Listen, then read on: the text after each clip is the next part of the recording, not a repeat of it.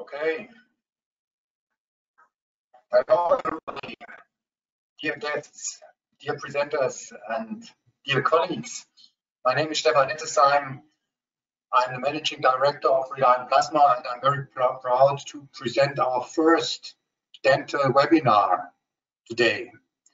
I have to look back for a couple of years when I first visited the EDS in Cologne. That's that huge trade fair where the whole industry comes together and shows the new products. And I was really overwhelmed by the range of materials, products, product ideas, processes, and the innovative character that the whole industry has.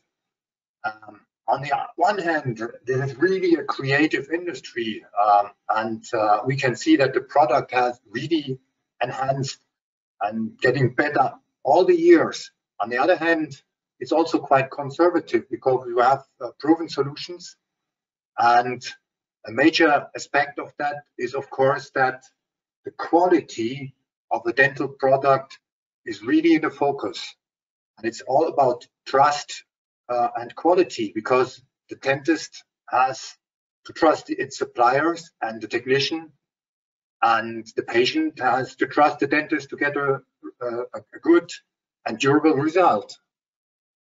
And that should last maybe the whole life. So the expectation is very high. And how can we bring this innovative character of the industry together with new technologies? And I think the only solution to that is to walk on really scientific evidence, to walk on solid ground there, and to rely on practical experience of many of you. And our goal now is to bring our experience that we have gathered in industrial environment for plasma treatment of surfaces and cleaning of surfaces using plasma devices in industry to dentistry. But I have really to emphasize that we are really at the beginning of a learning process, and you are all welcome to give us your input, because I think that could be a nice journey, a learning journey that we can have together. And therefore we will be grateful for any suggestion, any contributions. And I'm sure that we will show you some examples where already in practical world we can use our devices and increase the quality, and only within a few seconds chair side or in the dental laboratory, we can improve the quality of the products and bonding. And I'm sure that these interesting application examples will create some feedback from you, and you're really welcome to give us that feedback.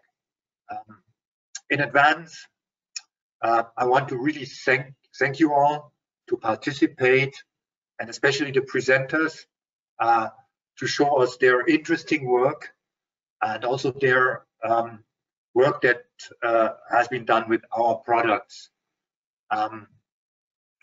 We are aware that an online format is not really well suited for a practical world, and so I would be more than glad if later in this year some of us could come back and keep in touch and join in the lab and do some joint work and develop some joint projects and products. So that is maybe the major goal that we have for our webinar today, to just motivate you to enter into that journey with us. Thank you very much. So I give the microphone back to Andrea Werkmann, our moderator, and we can start with the interesting content of our webinar. Thank you.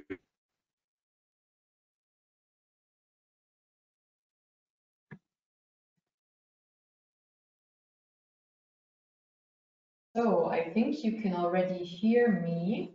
Let's see if we can get a picture going as well. A moving picture. Thank you. Thank you very much, Andrea. Thank you very much to Stefan for the introductory words.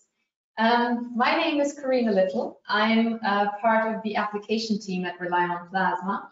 and it is my great honor and pleasure to present to you today our PiezoBrush PZ3, not as an industrial solution, but as a solution for the dental lab. So I will be asking my colleague Andrea to give us a little intro so you know what you're up against for the next 1.5 hours. Just a little idea of who we are as relyon Plasma for those of you who don't know us. First of all, the world from our side. So we can see here, the first thing that we want to look at is the map. So looking at the map, we can see ourselves here in Germany situated spot on in the middle, but all around us we built this network of partners all around the world. I think some of them are joining us today. Thank you very much for coming in, our partners in the industrial sector that are keen also to learn about the applications that we have learned in the last couple of months from experts and pioneers in the dental lab, and we'll be coming to that in a bit. Just a small bit of history to go up front. So you can see here in this next slide that the PiezoBrush technology has been around for quite some time. So 2009 was our first PiezoBrush delivery. At the time, the PiezoBrush, the cold plasma, was only possible with noble gases.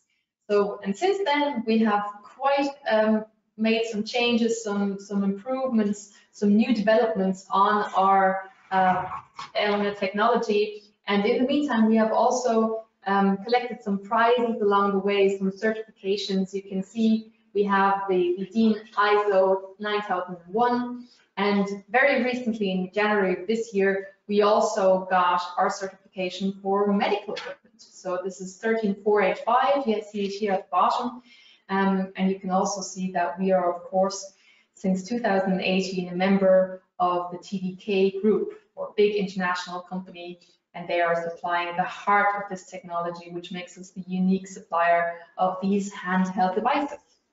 All right, so let's jump into the agenda so we can have a look what we have in front of us.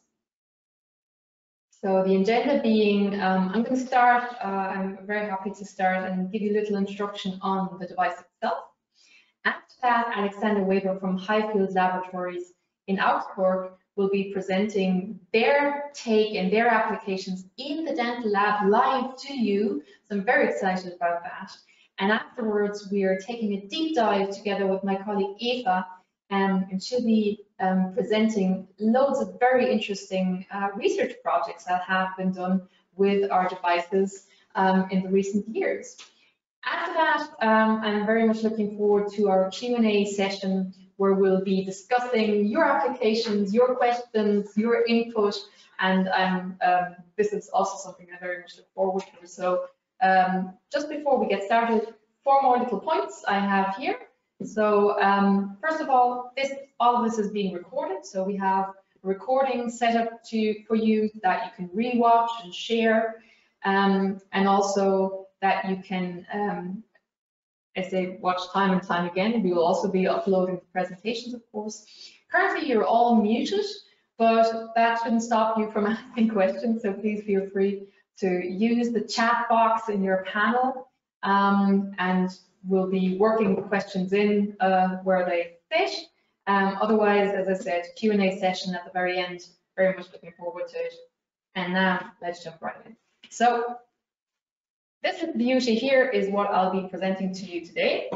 I'm gonna bring you closer to me, just a sec. So don't worry about this little guy, he'll be assisting me. And now I'm gonna do a little unboxing here. So this is the device as, oh, okay. I'm just hearing here that we have a bit of a problem with our network. So we'll be switching off the camera. So this guy is going to be back in a second. Don't worry. So we hope we have a few problems. So we had a webinar this morning, our morning in German, and we had a bit of an issue as well. So we hope we will be back in a sec. This is quite a cliffhanger here. Bear with me. So Andrea is figuring out. Perfect. Okay. So now we're back. Please also use the panel to make sure that if there is any technical problems, just let us know. We want you to enjoy all of our webinar. So I hope we can retrieve that image. Okay. Okay. Well, first of all, I'm very sorry. This is just the way it goes. I really hope that a lot of you are actually joining us from their own applications. So I know that some of you joining us already have PiezoBrush in their applications. So we'll be very happy to hear from them later on. We're still. We'll do the unboxing as soon as we finish the technical issues. In the meantime, we'll go back to the presentation. We'll do a bit of theory before we get started on the real deal. So theory being, just a sec, will we switch the slide? So the device I'll be presenting to you in just a second when we get a hold of our video image again is the world's smallest plasma handheld device with PDD technology. So this device is based on the piezo dielectric discharge, and we will hear more about that later. First of all, I want to explain a bit about how cold plasma works in general. So on the next slide, you'll see the effect that I'm going to show to you live as soon as we get a hold of the video again. Okay, so we'll be looking at what we call the effect of surface activation. So we're looking at wettability. This is the #1 key indicator for how we can change surfaces with plasma. And the main component here are really droplets.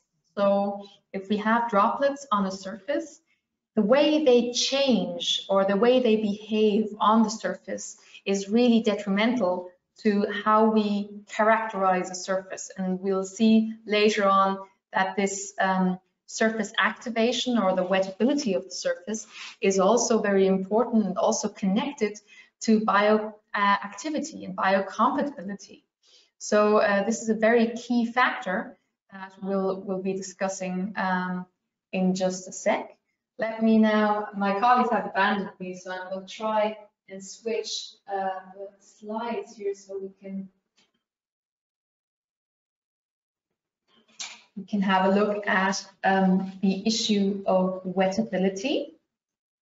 So here on this slide, you can see what I was just discussing.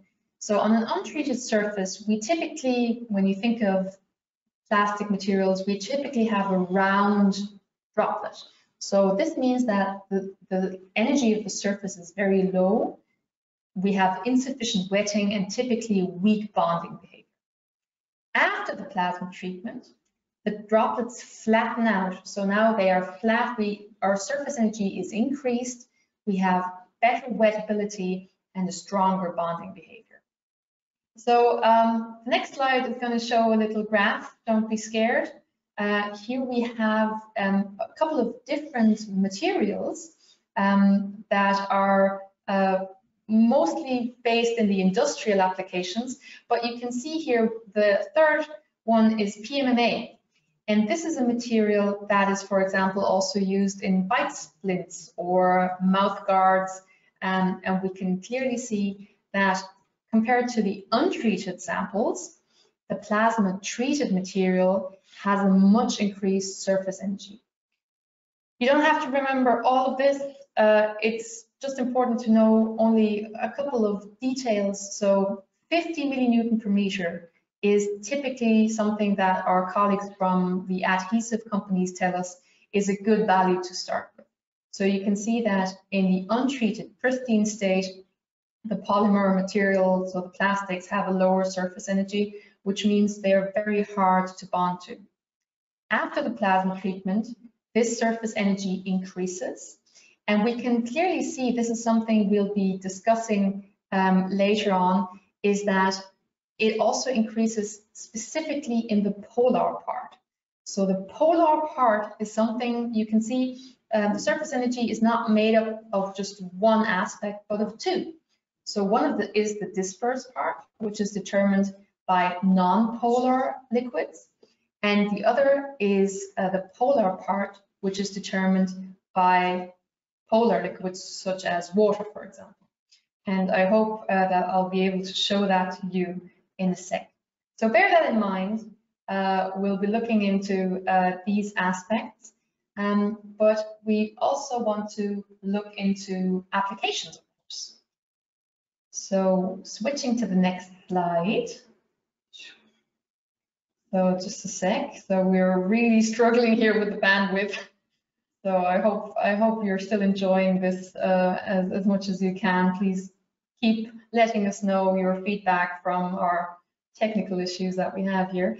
I'll be just going on here for a little while until we get all of this back into place. I hope you can see the slides and hear my voice. That should suffice for the moment. This is an application for printing in industrial in the industrial environment, say printing barcodes. It's very crucial to have good wettability of the surfaces that you print on, especially plastic materials, as we just discussed, where with the poor wettability, we see this beading together of the ink droplets. And the better we activate our surface, the better we have wettability and surface activation in place, we can increase that bond to the surface, but also, of course, we increase the quality of the print image. So you might ask, we're in the dental lab now, so what does that have to do with us? So it turns out that there is actually an application that's fairly similar. And this is what the dental technicians call color individualization. So imagine you're getting a crown, and now this is, say, a zirconia crown, but the color of it doesn't match the color of your teeth. So in detailed work, these technicians color the surface of the zirconia crown, and you can see here, without plasma treatment, there can be some aesthetic issues. Say, for example, a conglomeration of pigments where they're not supposed to be. So now you can see here at the edge of the crown, we have this kind of brownish color. This comes from the effect that now you have droplets of this glaze, what they call it. So color glaze or stain glaze pulling together on the surface and not being really homogeneous. Whereas on the right-hand side, you can see that after the plasma treatment, we are able to really glaze in a uniform way on the surface. We have a lot of customers in the field that are already having huge results, great results with these plasma pre-treatments, where they say typically when they needed 3 firing processes for foundation and then individualization and finishing, now they can bring it down to maybe just 1 firing process, which is a huge amount of time that's actually saved by being able to deposit more of the glaze on these highly initially repellent surfaces. So after the plasma treatment, we have this activated surface that really holds up on the colors that are put onto it. Just out of curiosity, I'd like to ask if you would be interested in taking part in our little short poll, where I'm just very curious, since we don't have you in the room, unfortunately, for a raise of hand or a click of yes or no, who here does this color individualization process? So is this something that you do in your lab? Just take a quick minute to answer this poll. I'm very curious to see who is already taking these applications in their lab. So we'll wait a second till we get answers here in our little poll.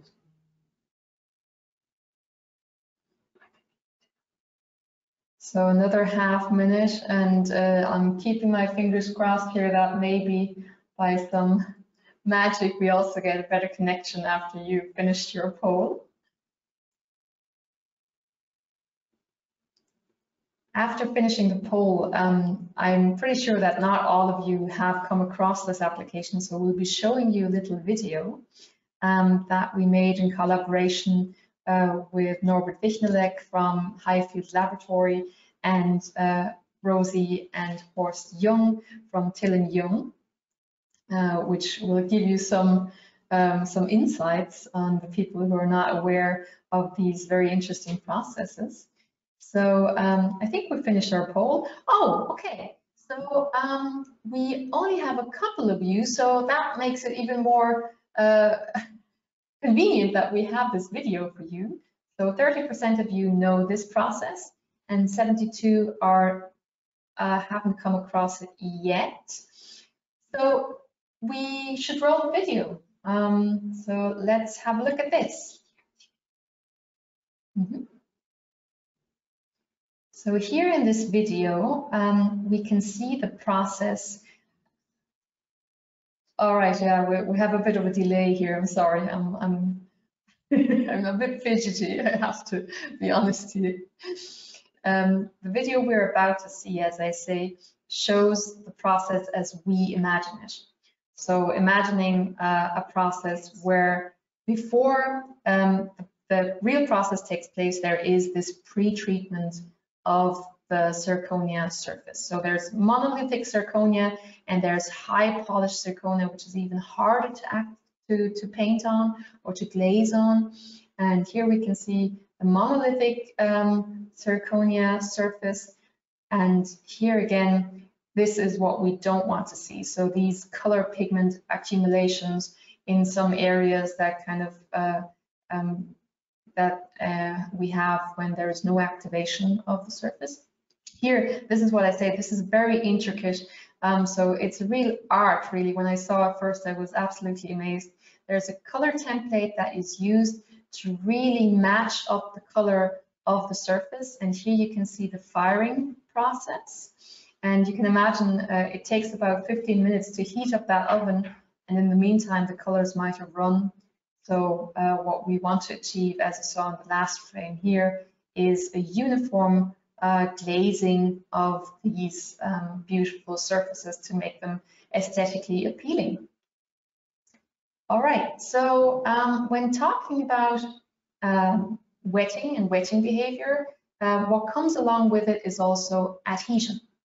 So what we wanted to show you with this slide we have here is that we have, what we do is basically we build little anchor groups that correspond to the groups, to the bonding groups that we have in the liquid, be it, for example, the stain glaze that you saw earlier, or be it an adhesive, for example. So when I said earlier polar groups, this is what I mean here. So you can imagine that, for example, in epoxy glue or acrylic glue, there are a lot of these oxygen-based polar groups. And if they go onto a surface that doesn't really have this group, like, for example, the plastic, then there is this very weak bonding. But with the plasma, we're able to generate the counterparts of these bonds and therefore build a very strong bond in the corresponding bonding sites. And this, as I said, goes along with the high surface energy and the increased wettability. All right, so let's have a look at an application from the lab. So again, we have a zirconia crown, and here you can see a titanium abutment. So these two need to be glued together, and you can imagine that the plasma can play an important role here. In our industrial applications, we hear time and time again that plasma is used to remove primers from processes. So we've witnessed also in the dental lab that a lot of you use the primer.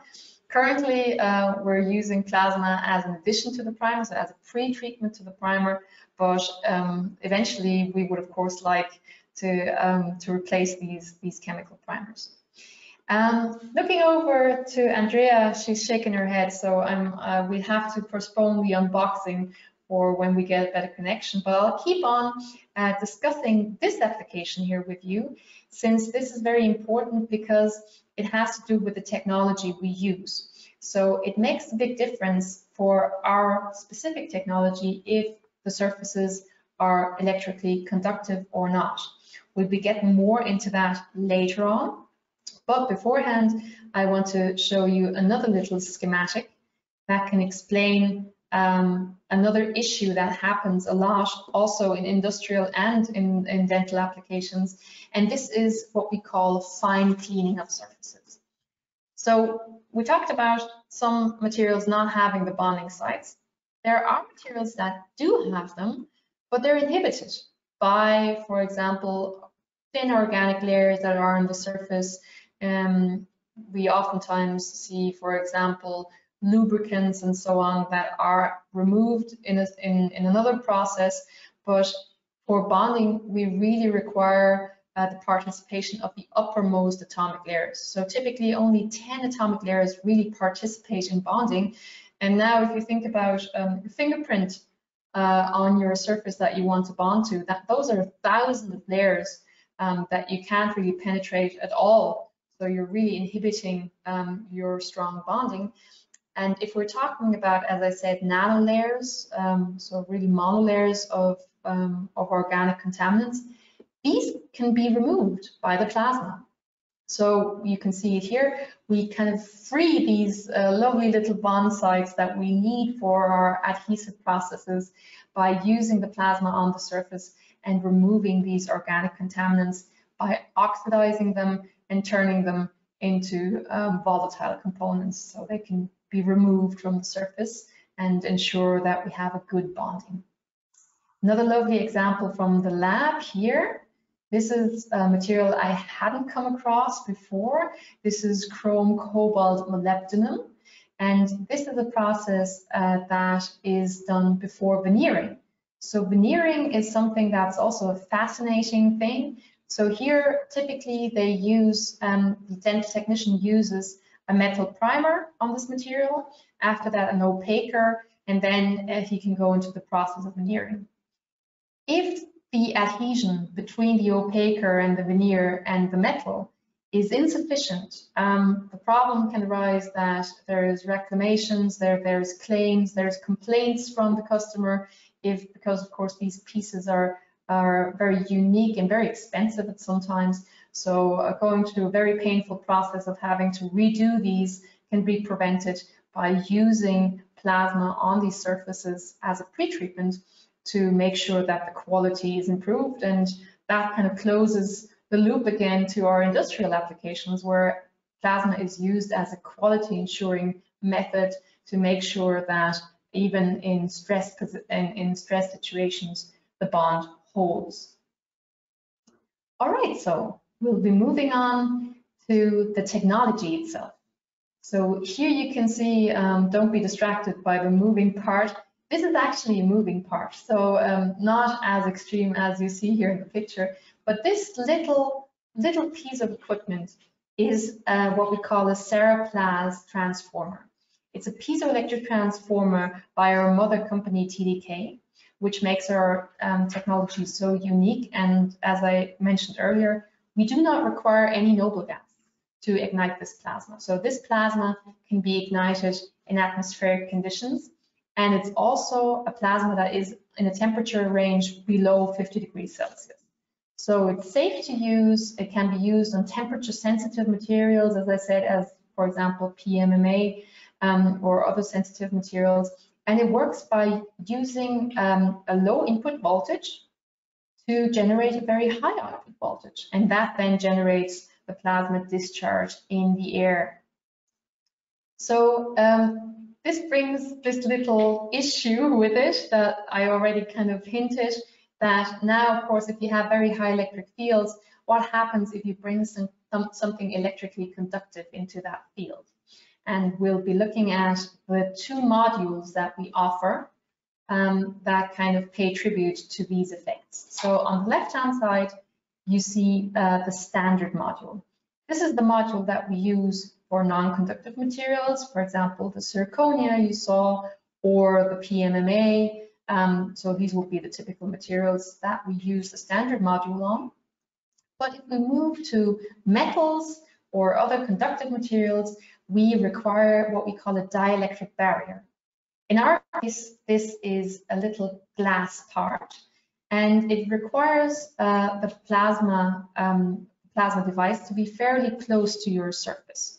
So the lovely thing about the PiezoBrush PZ3 in comparison to its predecessors is that we now have methods of controlling and seeing what happens, because the device is now so smart that it tells you if something is wrong.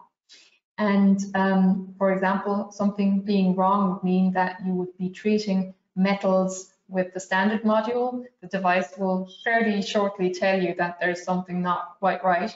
And on the other hand, if you're treating non-conductive material with the module near field, it'll also tell you after a while that there's something not quite right.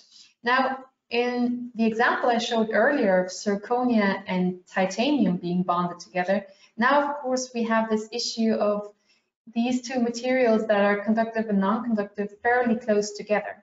So we took that into account, and we made sure that there is a setting in our device that helps you to change from a failure mode to warning mode. I'm still keeping my fingers crossed that we'll be getting back the connection so I can show you in real time what I mean here. In the meantime, here again, a little explanation, because we've come across it quite often. If the distance is too high between your conductive substrate and your dielectric barrier, there is no plasma being generated. So think of it as a counter electrode, really. So you have to come fairly close to your substrate to have that little shower curtain of plasma on the surface. But there is also the effect that even if you're not directly working on the conductive surface, even if there's an intermediate layer of insulating material, you can still work with this module near field and have the activation on this thin insulating layer. This is something that can be very interesting. For example, as I said, when veneering, if there's an underlying cobalt chrome molybdenum surface and on top of that some kind of zirconia surface, you would probably still want to use the near field module. But as I said, the device is smart and it will tell you what's going on. Okay, moving on to the display. So this is what I really wanted to show you. So in the display, we get loads of information. I would still recommend to everybody to read the manual, but I know I myself, I'm kind of a quick starter as well. So here we get all the information we need.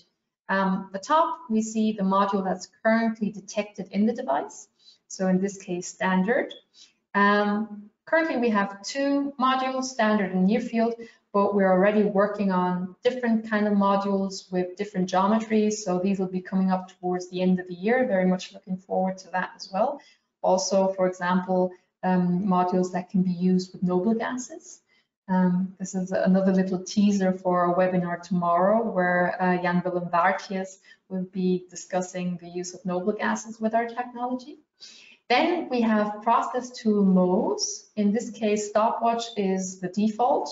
It just counts up the seconds, which helps you in your initial testing phase.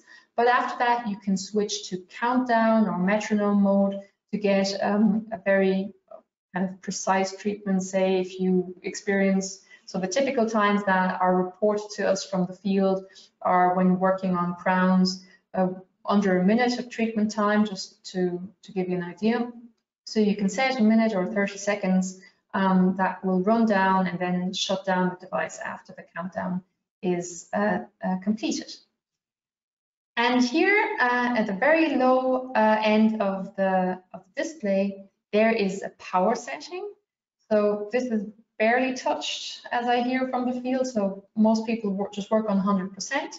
But these three little squares here are very interesting. So they tell you the status of plasma, fan, and temperature. Plasma is probably the most interesting. As I say, if there's something not quite right, it'll first go on to critical. It'll be lighted up in a yellow color. Say if you're too far away from your surface, from your conductive surface with the module near field, or if you're on something conductive with the module standard, and then it will switch to error if you have that in your setting as soon as this is something that goes on too long. So we'll be, we're again looking over, again seeing the shake of the head. I would have really loved to show you the unboxing and the real deal, but I'm going to show you the scope of delivery and key data of the PiezoBrush professional set, as we call it. So it comes with all you want, really. So it comes with the electrical power connection. You can see this is something you can use all around the world.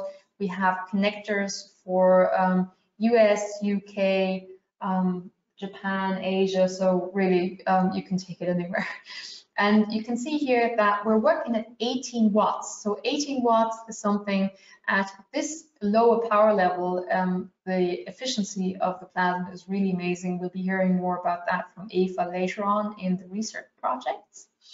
The design, as you probably know, is a handheld unit with plug-in power supply and integrated fan, so no need to inject any other gases into the device.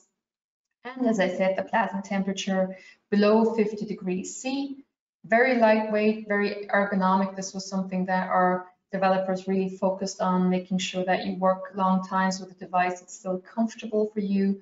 And you can see here these treatment speed, treatment distances and widths. These are more interesting for industrial customers, but nonetheless, this is something that is just interesting to me. So wrapping it up here, we'll be looking at another little summary of the device itself. So as I said, a handheld device, the smallest one with our lovely unique PDD technology. We generate this highly efficient cold plasma in order to optimize the adhesion of processes like gluing, glazing, bonding, veneering, for example. And we can use it on a wide variety of materials, for example, plastics, metals, glass, ceramics, etc. Here again, a little reminder, if you have the device in your hands right now and want to get going, make sure to look at the little labels on the modules that also tell you which one is for conductive and which one is for non-conductive material. As I said, standard for plastics, near field for the metals, in short. Okay, the application is easy, safe, and intuitive.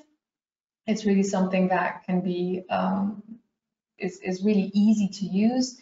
And with the now new process control tools and power settings that can be accessed via the integrated display, we have a really good grip on the processes. So this is something that the colleagues worked in after the feedback we got from the previous generation PiezoBrush PZ2 that's based on the same technology but wasn't quite as smart as this new device. No external gas supply is required unless, of course, we'll be looking at the modules for multi-gas use that will be coming up this year. And we have the integrated fan to generate the plasma in atmospheric conditions. Plug and play, just stick it in your wall socket and you're ready to go. Here, this is my last slide, and I regret that we can't, due to the network, we can't show you a live demonstration, but I really wanted to give this on your way. The wettability is something that we see as a crucial indicator for the quality of adhesive processes. As I say, you look at how the wetting behavior is and how the liquids behave on the surfaces, and that gives you an idea of how the bonding process is going to be. For that, we use here contact angle measurements or testings. These are typical for industrial applications, and the real number that we'll be looking at will be the surface energy. So this will come across in the research project, as I said. If we have contaminated surfaces due to coolants, lubricants, release agents, and so on, here the plasma can help by oxidizing these contaminants and removing them from the surface, because they can really decrease the quality of your adhesive process.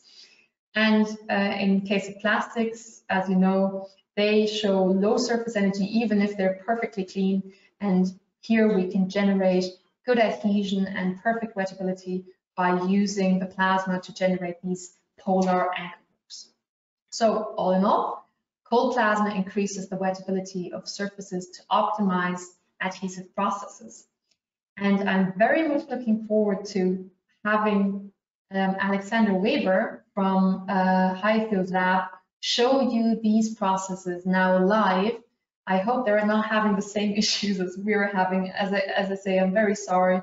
I really had hoped that we could get the video across from here in Regensburg, and we're keeping our fingers crossed that we have better connection from Augsburg. Looking good. So everybody, cheer up. Hello guys. Hi, lovely to see you. The quality is okay at our place. Okay, brilliant. Well, that's a relief. Okay. So if there are no questions, I'll be handing over to you, Alexander, and just give us a small introduction on how plasma can help you in your daily work in the dental lab. Yeah. Thank you a lot for the theoretical side of this plasma tool. First, let me introduce myself. I'm Alexander Weber. I work at the dental laboratory of Norbert Wichmannek in Augsburg, Germany. And we have worked with plasma for 7 years, around about. And we work with this for main reason for packaging and cleaning. So we have, for example, here, we do our works inside of this plastic bags, plasma cleaned, and then it goes to our dentist. So it's very clean and very nice. Here's an example of our work. We do cleaning with plasma.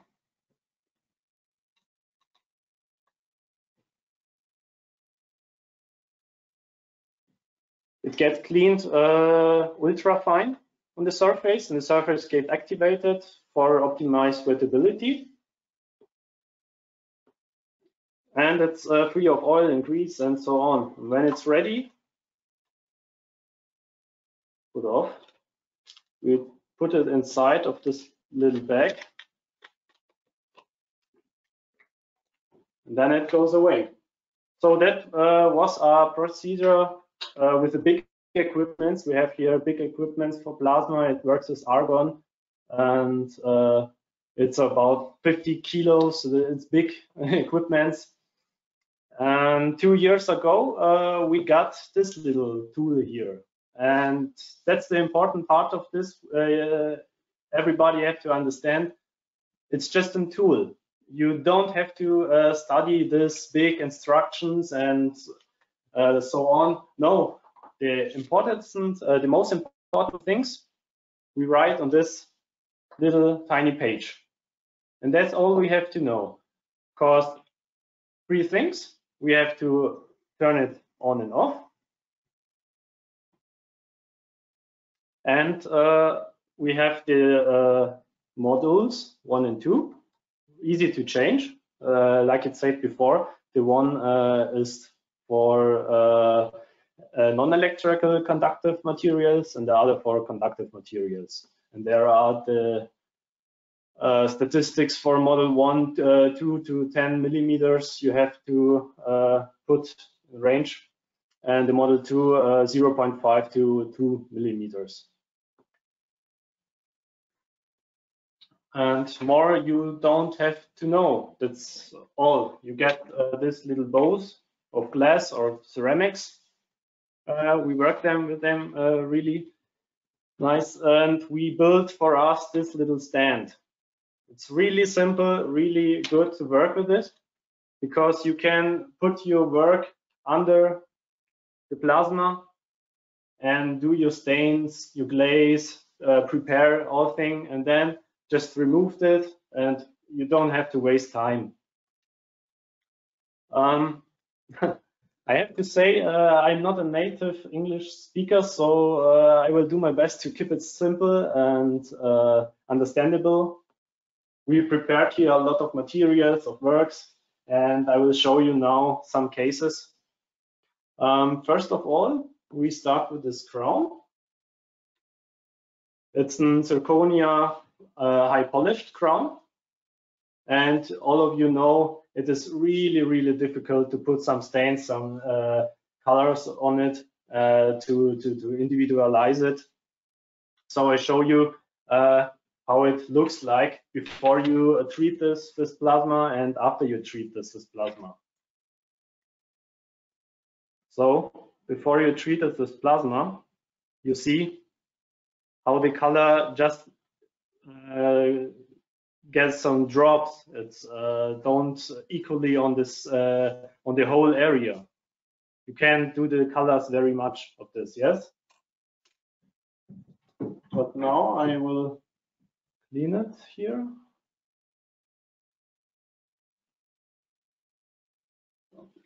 Water.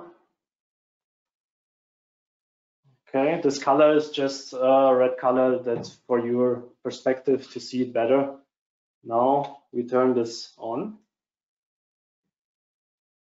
And this work have to be around 10 to 20 seconds all around the crown a little bit. Now you perceive a little smell. That's ozone, and maybe you see some sparks, but don't worry, it's not harmful. It's not risky for your health at all. So all things is all right.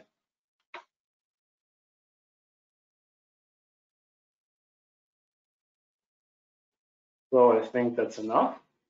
Turn it off. Such simple. And now I apply some color again, and I think you see the difference. No drops. It's here the plasma don't enough time under the plasma. You see the difference here without plasma. But everything else, where I have the plasma enough, where it's at enough time for the effect, it's very good, evenly on the surface, and I think so we can work with these results better. Okay, then we put this away. The next one, it's the same effect. I show you this on this case. It's a big bridge, and we have here some tweezers with synthetic tops, because how it's said before, metal don't work with this model 1 for non-conductive. So we have here extra tops for this tweezer. It's not treated with plasma at all. So I will treat one side of this.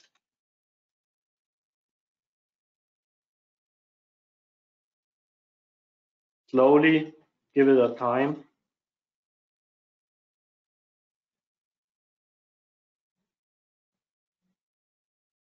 Again, this ozone smell. Okay. Turn it off.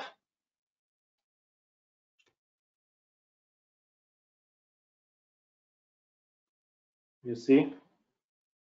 Great. Such a nice effect of plasma. This is what it makes fun to work as an dental technician. And here I try it on the other side. It's not with plasma, you see. The color didn't flow evenly on the surface because it's not activated. This is not clean. Maybe some fats or grease. So very nice, really. Okay, put that away. For the next step, I show you the pros of the stand again. Because if you have this ceramic plates, all of you have this ceramic plates. You can just put inside your works a lot of, here is another ceramic plate. You have all things there. You have abutments, you have bridges, you have crowns, veneers, everything. I put it on.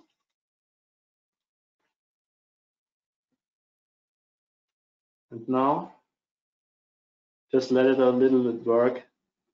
10 to 20 seconds. That's our experience. It's enough. And you can move it.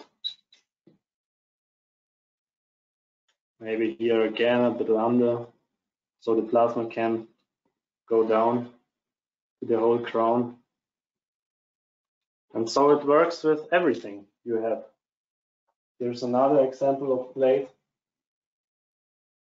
with abutments. Here's a little bit tricky because here's Titan with zirconia, but we talk about it when it's just do for a couple of seconds, a tiny bit, then nothing happens, no failure, it's all right.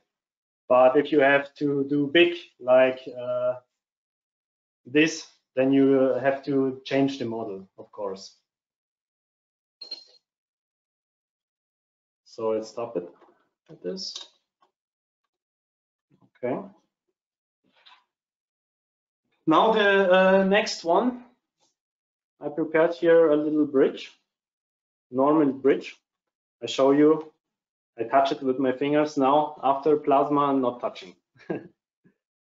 Here is, this is already finished, this one. It's for the our finish to see. And here is a little bit with stains, individualized, but we do around 0.4 millimeters for ceramics, for enamel and transfer only.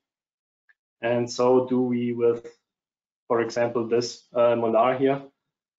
Just a little bit of enamel, and we can work out the structure much better, much better. So I show you the workflow. I put it again on this little ceramic bowl. Put this on near to this bridge. And as the plasma works, I begin to work too. I have here a plate with ceramics and stains, colors. Just move it a little bit around. Let the plasma work.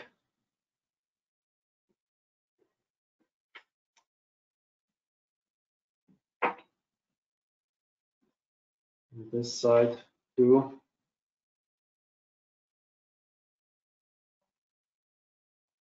Okay, I think that's all right for the presentation. I will take this bridge with a zirconia tweezer, so I don't put fat again on this bridge. And now I can show you a little bit of this stains right here. I just choose some color for good perspective, so you can see all things the right way. You see how it flows evenly on the whole surface. It's wonderful. That's how we want to work. Nothing simpler than this. Maybe some effect. Just do some fast work here. So there are no droplets, or even areas without liquid because it's everywhere. Okay, so you can put this bake. You have to do all of the bakes that are necessary. So you don't save a bake. But what is the pro? That is, you don't have to do corrective bakes because the liquid is evenly on the whole surface. So with one bake, it's done. Okay. And now, a little bit water. Okay. Let's give it a little touch. will get on the whole surface. There's some hairs, problems, still hairs. Okay. Then hoppala. So, took the ceramic and put it where you want it. It's for enamel, it's for transfer effects, all you want to flows just for you. Of course, ceramic to flow, it's not such difficult, but the plasma make it easier. Okay, and you can apply it on the full contour zirconia crown too. How I said, for the better structure for the workout after this bake. So you see that's the good results. I think can do it inside the oven and do your bake. Okay. So this is done. Let me put this aside. And to the next step, we come to this abutment cementation with a zirconia crown. We use, to simplify the work, we put on the abutment some Teflon tape to save the areas when we sandblasting it. Okay, and the Teflon tape is inside of the abutment too, and of the inside of the crown too. That's our workflow. We work with this steps good. I'll show you the draw of this Teflon after I cemented the crown in the abutment. So here again, the stand table, it works for me.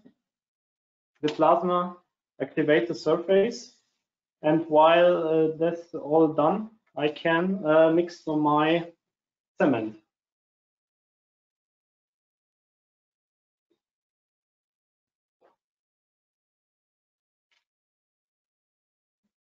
It's just for showcase. Okay. Instrument. Mix it all right.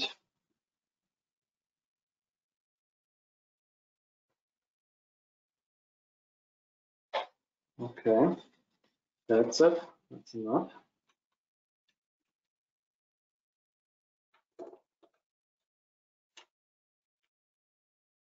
The abutment, it's clean, very deep, very nice. It's free from oil and grease. Cement everywhere. Don't have to use much because of the plasma. It flows everywhere.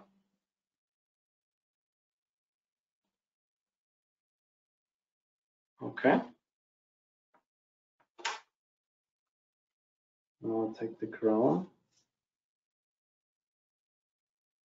And we cement.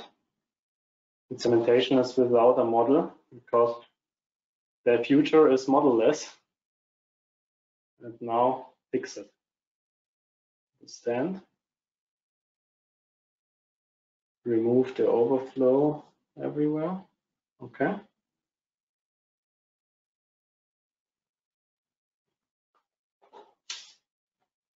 Now for this case, I open it for time reason. And now I'll show you the pros of Teflon. Put this inside and you see it comes all the way out.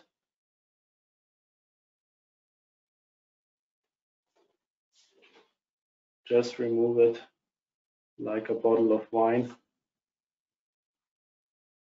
Okay, that's one a little bit harder to get.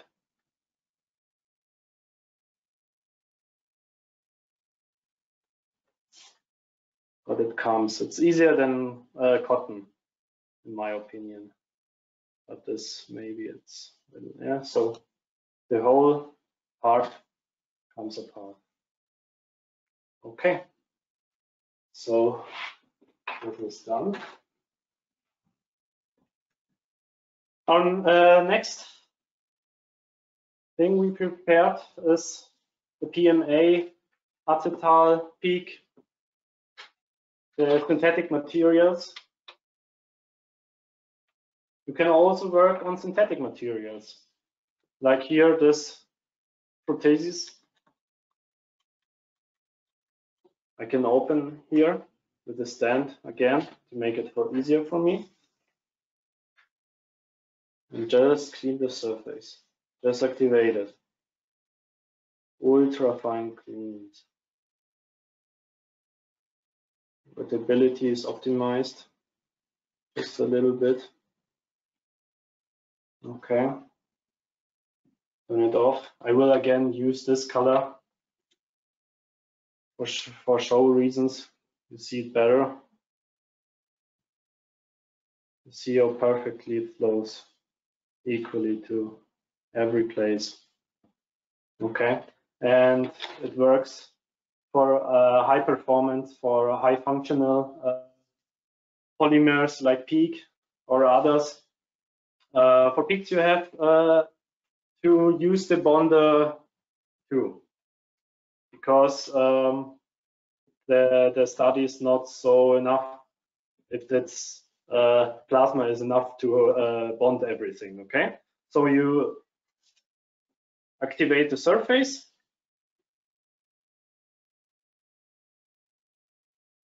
Again, zirconia tweezer everywhere you want to. And then, just an example, using bonder to activate the surface, and that's it. You can do plasma everywhere. It's for all materials. It's have everywhere pros, okay? Favors. So that's good. And now, another example for polycarbonate or PMMAs is a bite splint. Oh, a bit dirty here. So, bite splint combined with silicone. It's for a sport, high functional bite splint. And all of you know that the combination of hard structure like PMMA and a weak like silicone, it don't want to connect very well, yes? So you can work with plasma here too. But again, the producer of the silicone will give you a bonder too, so use it, okay? But it makes very simpler the way the plasma for all things. Nice.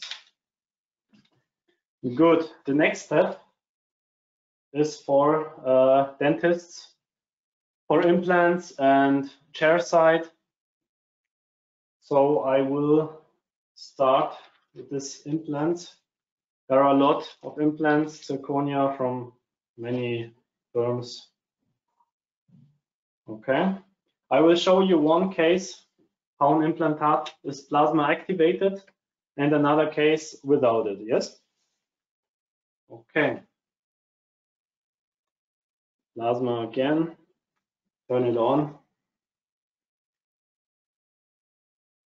Put it under the plasma.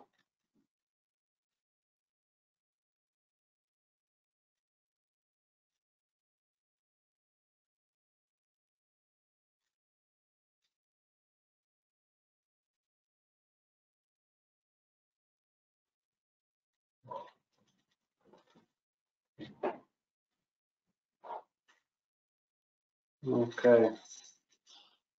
Maybe that should be enough for the effect. It's just for showing this effect, the implant. You see, wow, great. Such greatness. And that's for you to show how the blood inside human, when an implantation comes into the bones, the blood goes around the implant equally everywhere. Perfect. And now I will show you without plasma. Nothing happens. I can switch it, so maybe a little bit will be inside, but there's no effect of this weathability, of this optimized weathability. Okay, and the next one for the tests 2, chairside productions. You can use this little tool, the simple tool, for all of your works. We have here veneers, we have crowns, we have zirconia retainers everywhere, okay? Just turn it on. Again, this table is just a pro for this little guy.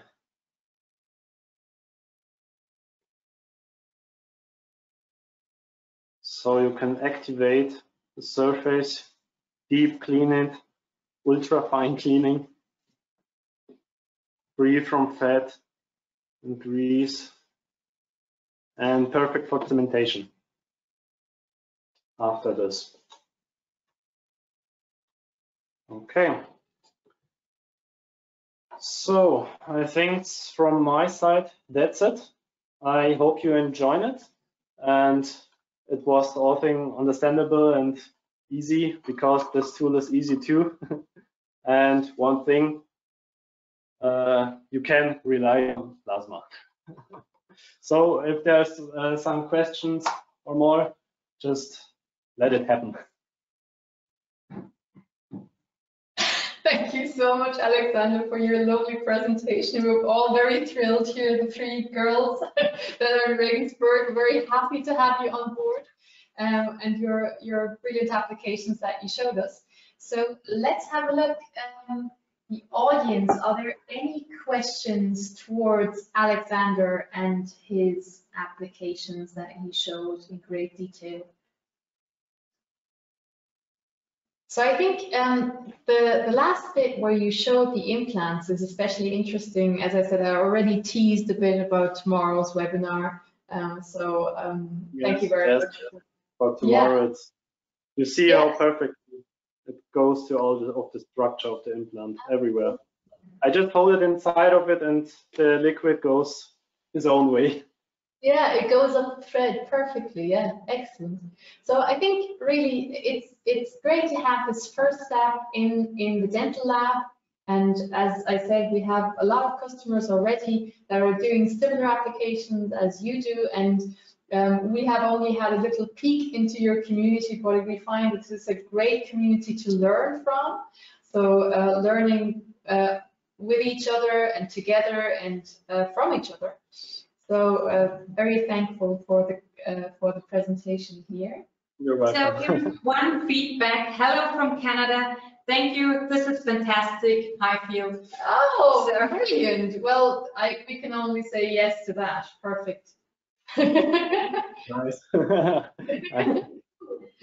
So we will collect the questions and answer it in the end session. If you have any questions, please type it in the question field, and then we will answer all of them later on. Perfect. We have Alexander on standby, if that's okay. So if there's questions after Eva's part, then we'll be getting back to you. And thank you again back to Canada for your feedback. That was lovely. Thanks for watching. Thank you. All right. So we'll check and see how Regensburg is in terms of connection. Have a look. Hi. It's okay. It's okay. Perfect. All right. So I still owe you the presentation of PiezoBrush, but I'll keep it as a cliffhanger. Okay, we're going to do it now. Andrea says we're going to do it now. So we're going to do it now. Perfect. All right. Come to me, join me here. Here, my little mascot is still here. He's also very sad that he didn't get to see the unboxing, but we'll do this now, all right, Plasma? We're all fine. All right. So, as I said, open box. First thing, manual, of course. And the manual is something that I usually ignore, as I said. But you can see here what I mentioned beforehand are these adapters. So you're feasible to use this tool all over the world. And here, of course, in Regensburg, we just need the European socket. So pull this out and plug it in. And basically, we just plug it in here to the back of the device. And now we see our logo lighting up. Now it says no module inserted. We talked a bit about the modules, and this is now the real deal. You can see it here. This is for non-conductive materials. I hope this is in focus at some point. And we'll be inserting this module in the front here. So we'll be sticking it in here. And now, as I said, we'll be able to see that display telling us we have the standard module and the stopwatch as a default. All right, so okay. So we'll kick it off with the materials I wanted to show you in the first place and use this as a little prop. And we'll start off with a material that I know very well. This is ABS. This is something that our automotive customers use. And on the other side, we'll be using this material, which is PMMA, which you already saw in Alexander's presentation, but only these are lab samples here. So here goes. These lab samples have a protective layer on them. As I explained earlier, these materials are perfectly clean, so you can see they're pristine, but they still have some issues, and I'll be showing them to you, and I'll also be showing you how the plasma works. So basically, plug and play, click that button, and you can see the plasma igniting here. This is the Seraplas element, and you can see why we call it a piezo brush. So really, we want to brush over the surface fairly closely at moderate speed. You're free to really go the way you want here. Little shapes, same over here.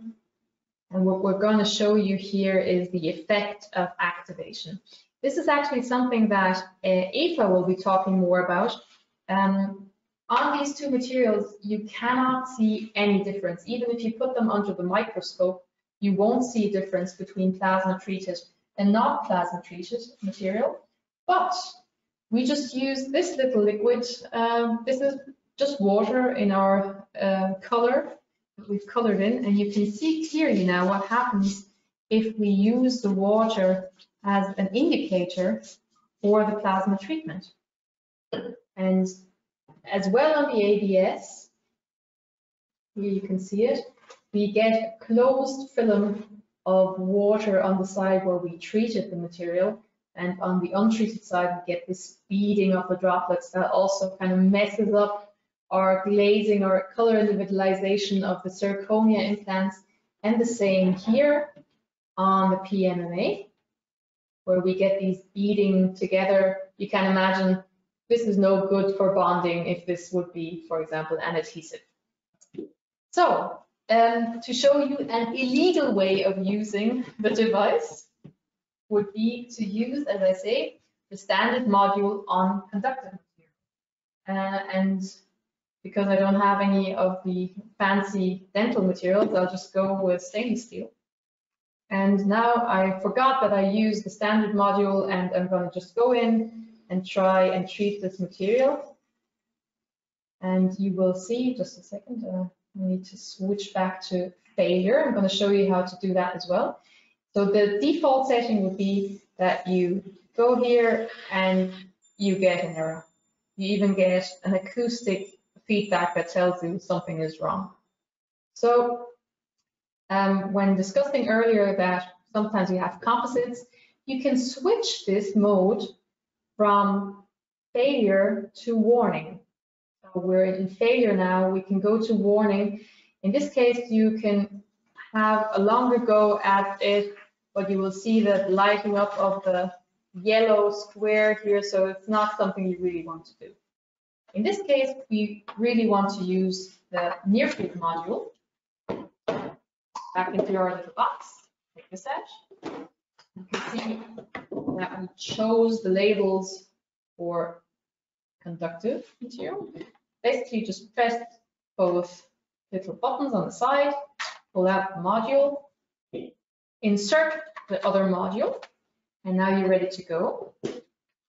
And again, I'm going to switch back to failure mode to show you the significance here. If we have it running, you can see it running, you can see it already being yellow. After a while, it's going to switch off because we weren't close enough to the material. So this is the proper way to go about things. You can see it lighting up in green now. This is the way things should be. Again, moving fairly closely over the surface and treating this little part of our sample. And again, also on the stainless steel, we see the effects of fine cleaning here, where the wettability is again our little indicator that where we didn't treat the material, we get this beading of the droplets, and on the other side, the uniform film of water that shows the wettability that we want to have. All right, so now I made a big mess here. I'm very sorry. You don't have to clean it up though.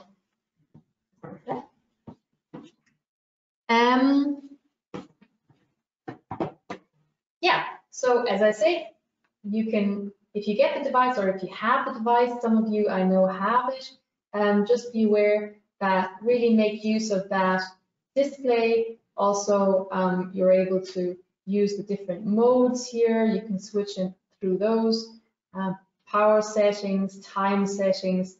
Feel free to play. This is a great tool with lots of options, and it's been very successful in the industrial applications. And now we see it being very successful in the dental applications. And that's my cue to hand over. I'm going to have another little look at you before I hand over to Eva. And Eva will, as I say, give you a little overview of the arc from industrial to dental in the research in the academic field. So take it away. Thank you, Karina, for the nice introduction. Thank you for joining us in this webinar. And as Karina just told you, I will tell you now something about the scientific backgrounds of these surface activations. And I will start in the industrial field. So we are coming from the industrial technology. We know this field very well. But in the dental technology, there are special requirements demanded of materials and composites. You know, you have all these high performance materials. However, the underlying processes are often very similar to those in the industrial scenarios. So in industrial scenarios, you have all kinds of conventional materials, like, for example, polypropylene, where you make of all different kinds of stuff, or the ABS Karina just showed you. And there you do, for example, printing, but as well adhesive bonding. And you've just seen in the presentation Alexander did, that adhesive bonding is just as important in the dental lab. Going further to the dental field, you will reach at some point the field of bioactivity. Well, bioactivity is not so important for industrial technology, but you will see that some of the underlying processes are still very similar. So in the following, I will present to you some of the relevant scientific papers of the last years in the field of surface activation with the PiezoBrush. And I will start off just with a paper just published this year, and it deals with the wetting and adhesion on polypropylene. And in this paper, they compared two methods. First of all, the beta radiation and the cold atmospheric plasma. I put some pictures of the devices used here. So you see the beta radiation system it's quite big. It's not something you want to put into your lab. However, you've seen the applications with a PiezoBrush PZ3. So this device is quite handy compared to this beta radiation device. So first of all, after treating the polypropylene, in this paper, the water contact angle was investigated. So you see here in the reference, so in the untreated sample, you have a contact angle of about 90 degrees. And depending on the plasma power you're using, so they actually did not only use the 100% power option, but as well the lower power options. You see that there's a well better adhesion or flatter contact angle of the water. This is also shown in the surface energy. So the surface energy you basically just get out from measuring contact angles of different liquids.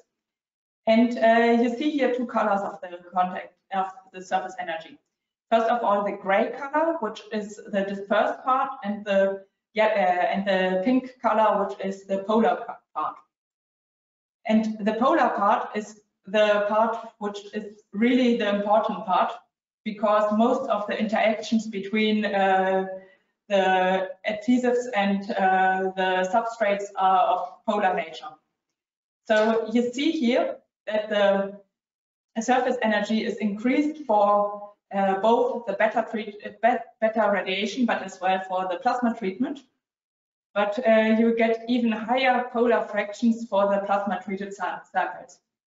So you can tell the wetting behavior is positively affected by the plasma treatment. So what is the underlying chemical process on us? We see here an infrared spectrum of the sample, and you see, well, basically there's not so much change in it. You see the main peaks, they are all quite similar. However, there are two parts of the spectrum which are quite different, where the absorbance is much higher. One of these parts is the part of the hydroxyl groups, so the OH groups, and the other part is of the carbonyl groups. So these are both oxygen-containing groups, which are therefore polar. And here the absorbance is increased by the plasma treatment as well as with the beta radiation, indicating that you have a higher polar fraction in the surface. So this is nothing different than just you saw before, the figure below you've seen before today. It's just the functionalization of the surface. So you introduce oxygen-containing groups in this, onto the surface and thus have a better wettability. So what is this doing with the bonding? So they measured the load of break of bonded PP, and you see the untreated sample has a very low load of break of only 1.47 megapascal. With both the beta radiation and the plasma treatment, the load of break is much enhanced, and therefore both methods increase the wettability and the adhesion on the difficult materials, polypropylene, and keeping in mind that the beta radiation is such a big and large device. It's really nice to see that such a small device like the PiezoBrush PZ3 can compare with these results. So coming to a material that you are probably a little bit more familiar with than with PP. So here is some work from the Hochschule Osnabrück, and they compared the surface modification of peak via sanding, low pressure plasma, and atmospheric pressure plasma. And here again, the surface roughness, the surface energy, and the adhesion was measured. And in these three figures, you see AFM pictures of the surface, and you might wonder, why don't you see the standard samples? Well, the standard samples are just way too rough with for investigating it with AFM. However, taking a look at the plasma-treated samples and the reference, you see that there is not much difference in roughness. So the surface roughness of PEEK is barely affected by the plasma treatment. So taking a look at the surface energy, you see the untreated PEEK sample has, well, a surface energy of about 40, but more interestingly, it has almost only a dispersed fraction of the surface energy and almost no polar contribution. This changes with all three surface modifications. However, you see for the standard sample, the overall surface energy is quite low. However, you have some polar fraction. And for the two plasma-treated samples, you get quite high surface energies. And this results again in a better adhesion. This was measured with tensile shear test. And you see, well, sanding is maybe not a bad choice for increasing the surface adhesion. It's at least a very easy method. However, you get better results with the low pressure plasma and even better results with the atmospheric plasma.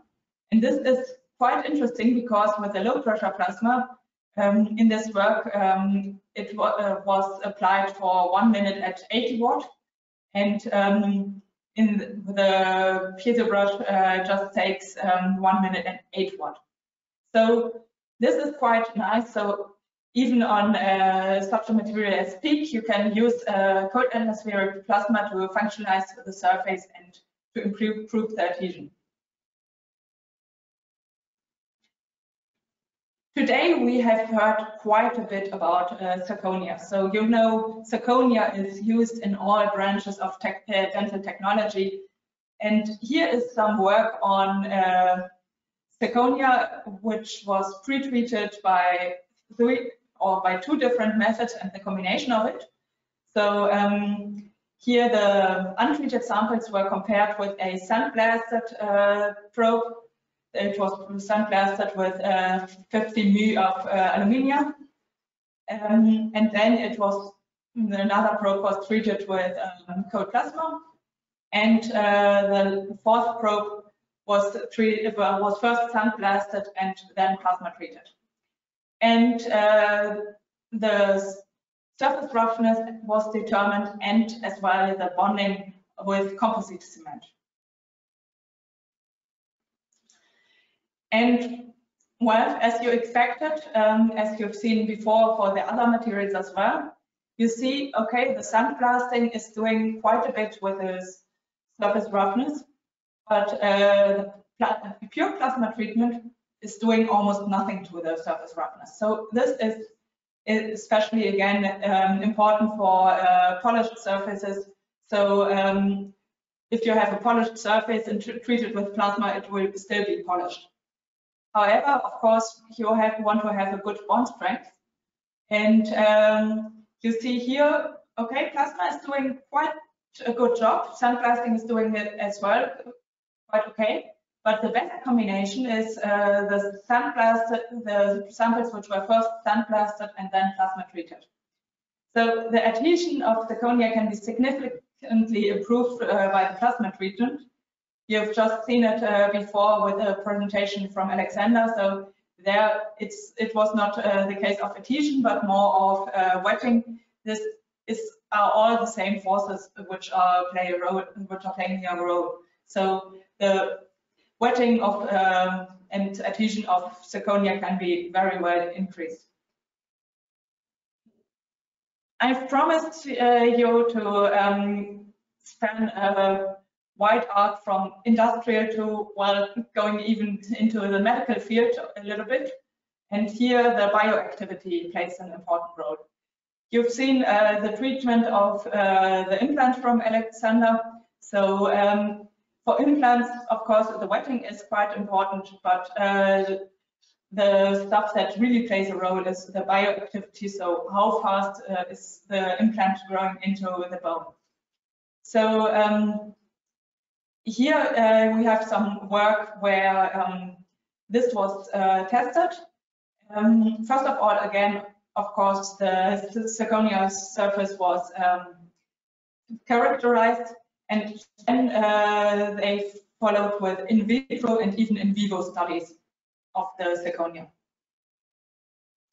So what is it doing? We are first taking a look at the water contact angle. You see the untreated sample, you have a water contact angle of about 90 degrees. In the treated sample, well, you see that you see nothing. We have complete wetting, and the water contact angle is 0. So so the plasma converted the quite hydrophobic surface to a super hydrophilic surface. The roughness, again, there was not so much change. So here it was measured with scanning probe microscopy. So you can see the wetting behavior is again significantly improved by the plasma treatment while keeping the surface roughness equal.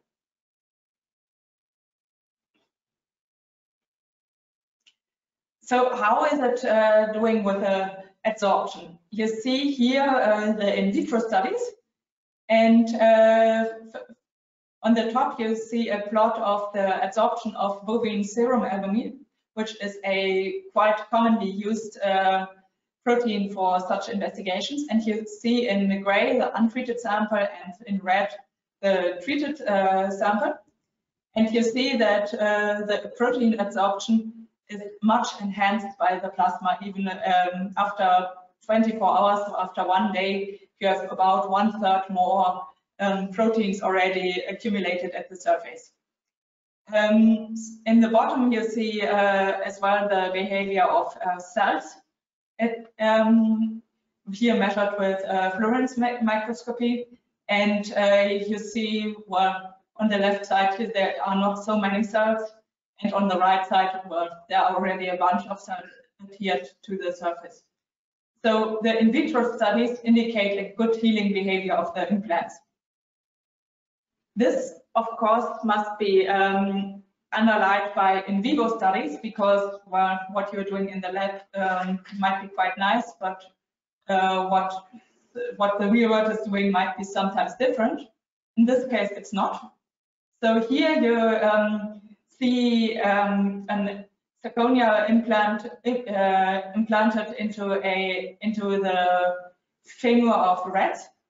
And at the top, you see the untreated sample, and in the bottom, you see the plasma treated sample. So here a CT was made, and after 8 weeks, you see at the top around the red zirconia implant, there is almost nothing, no bone substructure formed. However, in the bottom, around the plasma treated zirconia implant, there's already quite some bone cells accumulated, and the healing is already quite far. So last but not least, I'm coming to another material that you're very familiar with, to titanium. And well, titanium is probably the most common material for dental implants, for example. And here, titanium plates were examined with respect to surface properties and biocompatibility. And 2 methods were compared: UV light and cold atmospheric plasma. And in this case, the cell adsorption was measured with a little bit different method, with a quartz crystal microbalance. So again, the surface roughness, I think nobody is any more surprised. You see that not much has changed. Then the water contact angle, you are again starting off with a water contact angle of about 90 degrees. With a UV treated sample, I still see some very low droplet. With the plasma treated sample, I don't see any droplet anymore. So we are increasing the surface wettability quite well. Furthermore, an XPS analysis was performed, and you see in gray the titanium. So in the XPS analysis, you just scan the topmost layers of molecules or atomic distributions, and you see in the gray titanium here in the untreated sample. Well, there is not so much in the topmost layer. Mostly there is carbon and oxygen, so you have some organic residues on the surface. By treating the samples, you have two effects. First of all, the titanium comes more to the surface, so the gray fraction of this diagram increases. Meanwhile, the orange fraction, which is carbon, decreases. So in the untreated sample, it makes up almost the half of the signal. In the UV treated sample, it's already quite well reduced. And with the plasma treated sample, you see that almost all the carbonous material is gone away. What happened to it? Well, it got oxidized with the reactive gas from the plasma and just turned into volatile molecules, just being away from the surface. So you have a fine cleaning of the surface performed through the plasma and the UV treatment. So again, the biocompatibility was measured here. So here you see the adhesion of RBM salts. You see in the control after 1 hour, there are much less salts adhered than in the UV treated sample, and even more in the plasma treated sample. The same effect you can see in the bottom with the fluorescence pictures. Here you see the untreated sample has much lower cell concentrations than the plasma treated sample. One thing I find very interesting about this are the treatment times. So with UV, the treatment was performed for 15 minutes, and with plasma, the treatment was performed for 30 seconds. And you all know there is never so much time to make anything really perfectly. So to do it really good, you might want to use the plasma activation of it. Okay, so with this, I'm coming to my end. So there are several scientific papers showing the effects of plasma in the dental field, and fortunately, so it's very nice for us to read these papers, because basically all the papers I've seen, there are positive effects in the dental field with the plasma. And all the papers I've presented to you today are results based on results achieved with the PiezoBrush PZ2 and the PiezoBrush PZ3. So the PZ2 was just the device we had before, but it was based on the same technology. I've shown you that many materials in the dental laboratory were studied by the research, including, for example, PEEK, zirconia, and titanium. And you've seen that, well, the effects are very similar to each other. So typically with treating a surface with plasma, you increase the wettability and thus the adhesion and the bioactivity, with only very minor changes to other surface properties such as roughness. So this is very important for all polished surfaces and so on. And by looking through the literature, I saw that there's only very limited literature for the color individualization which you've seen in the video from Karina and in the presentation from Alexander. So I'm curious why this is this case, and I'm encouraging everybody who's in the science, maybe you want to do some work on this color individualization with dental materials. And I want to end with a quote from Rosie Young, who is underlying this great effect. So she said, in the case of ceramics and zirconia chromes, after a brief surface cleaning with a plasma unit prior to stain glazing, there's a completely different acceptance of the glaze material. I have the feeling that the applied layers literally nestle into any surface texture and no longer repel due to its surface tension. So this is just what I've shown you. It's just the wetting, and here the application of the color individualization is quite interesting.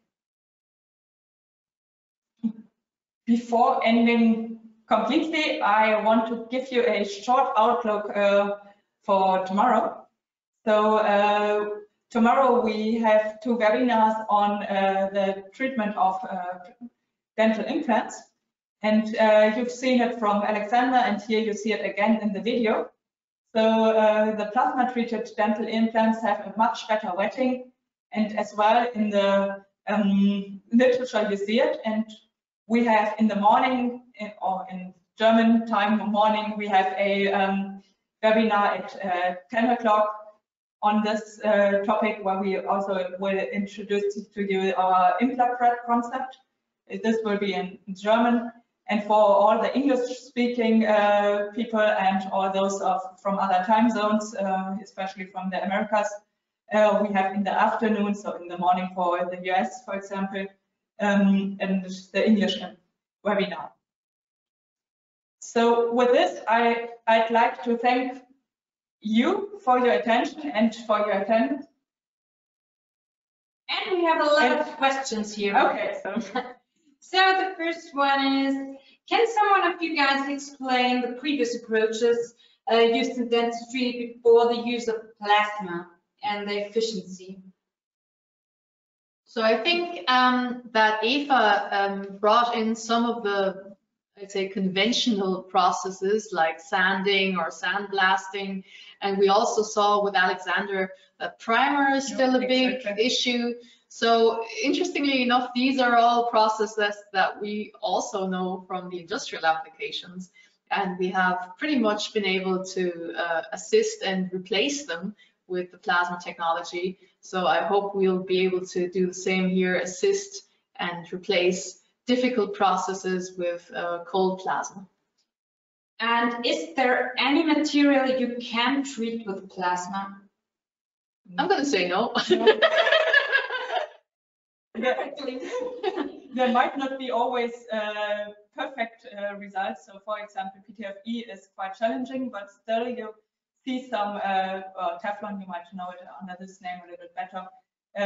So you still see even some effects on materials like Teflon, but basically you can treat any material. You see most of the time, or almost every time, you see positive effects on the wetting. It really depends on your follow-up process, I would say. Yeah. So we've seen with some materials, PTFE is one of them, POM is the other one, that we can improve wettability, but not always adhesion. But that again depends then on the adhesive that you use. Yeah, so, but these are very special cases. Yeah. So there's a broad range of materials. Outdoor we have a big shelf with all kinds of samples, and we see on every of these samples we see positive effects. So again, here the encouragement, get your own device, and we also offer rentals. So you can really, if you have something and you're curious to try, just get in touch with us. So is there the possibility to send some applications, materials to you, that you do some testing in your lab, or is it just at the own site possible? Again, we typically recommend, so that's definitely possible. We have an application lab here, but again, we focus a lot on industrial applications. So Eva and myself, we do contact angle measurements, we use testings, but in the end, it's the follow-up process really that's important. Yeah, and furthermore, we have the option of rentals, and there you can rent this device for 2 weeks for 300 euros. And here, then you can try these tests in your own lab and have time to evaluate your process and evaluate if this device is doing the work for you. Okay. Another question. Would it be possible to treat conductive surfaces from a longer distance to modify the surface to avoid using the near field module, or do you always have to use the near field module? So I would definitely recommend using the near field module. If you're too far away, say, if there's something that you can't really reach, the effects of the secondary plasma gases or the downstream plasma will also be there. Of course, they are more pronounced the higher their concentration is. So if you do that in some kind of enclosed space, you will have higher effects. But yeah. So you've just seen the cups that Alexander was using. So here the effluent is circulating a little bit around the sample, and you get almost a treatment around the entire sample. So this is helping. But typically we recommend to use the near field nozzle, especially because using the standard nozzle is not the recommended use on conductive materials. And regarding biocompatibility, is the plasma treatment made before or after the sterilization of the implants or the samples? Depends on your sterilizing process. So if we're talking about, so we are looking into sterilization, disinfection topics as well here. We're doing a lot of research here as well. I would definitely recommend going after the sterilization process. Typically, especially if you're using wet sterilizations. So in this case, we would definitely do the plasma treatment after the sterilization process.